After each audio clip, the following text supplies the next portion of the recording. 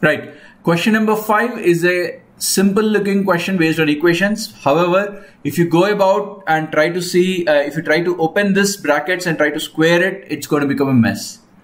You're not supposed to open the brackets and square it. You need to observe some of the simple facts in this. You have a perfect square being added to another perfect square, giving the answer as 0. Now, the only way in which two perfect squares can add up to become 0, especially when they are all real numbers, is when they are both individually 0. So you have 4a plus 3b minus 46 is equal to 0. So this becomes plus 40 is equal to plus 46, and you'll get 5a minus 8b equal to minus 13. So you're supposed to use a and b. You have another value, equation given here 6a equal to 7b. You might choose to use it, or you can ignore it depending upon how you want to solve.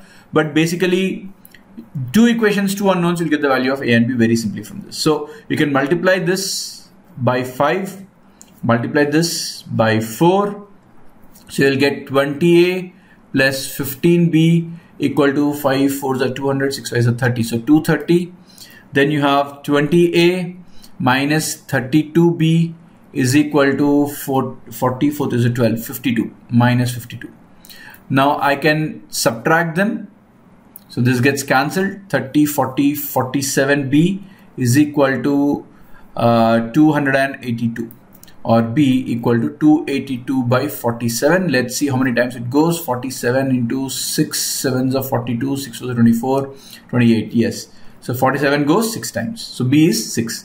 If b is 6, then what is a? A should be 7, because we have this 6a equal to 7b. So you need 2 times of a, which is 14, minus b, which is 6 by 4. So 14 minus 6 is 8, 8 by 4, which is 2. And that is your answer. It's not a difficult question. It would become difficult if you don't observe this and you start solving, as a quadratic equation. That becomes messy.